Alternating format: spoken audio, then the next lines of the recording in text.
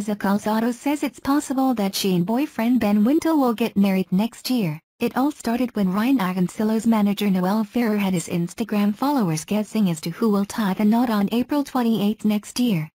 He said that priest, Fr. Tito Caluec even had the date saved on his calendar.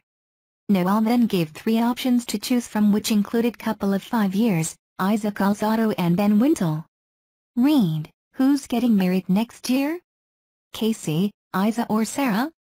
On Magandang Buhay's Friday episode, Iza revealed that if Ben proposes to her, it is possible that they will get married in 2018. Ang dami ngang nagtatanong kung kami da ba yan.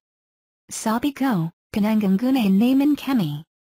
Nireserve nila pero hindi pa kami engaged, she said, admitting that the date got really reserved for them.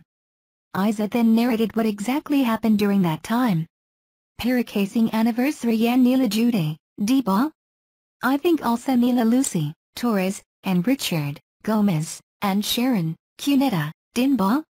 And Kiko Pangilinan. We have a chat group and then sabi nila, auspicious young date.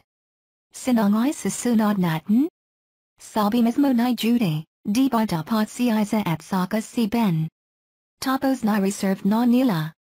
When TV host Boy Abunda said that Ben, who does not know about their conversation, has to propose, Iza agreed, well at some point, yeah. It's gotta happen. Actually Kaislanan ko rin yata daddy kasi lagi akong I don't want to get married yet. Tapos dumarating pala talaga yung point na parang pwede na akong magpakasal. I think dumating na rin ako sa point na mas mature na ako na alam kong lahat ng fears mo, nasa attack mo lang yan eh. She also admitted that she and Ben have serious talks about settling down already. I think hinihintay lang na I'll makita yung time na pag sinabi na I'm having kids, hindi na ako, reacts. Importante kasi sa kanya magkaroon ng kids and sa akin naman, slowly. Medio, again, takot pero kaya yan. Thank you for watching the video. Please subscribe to watch the next video.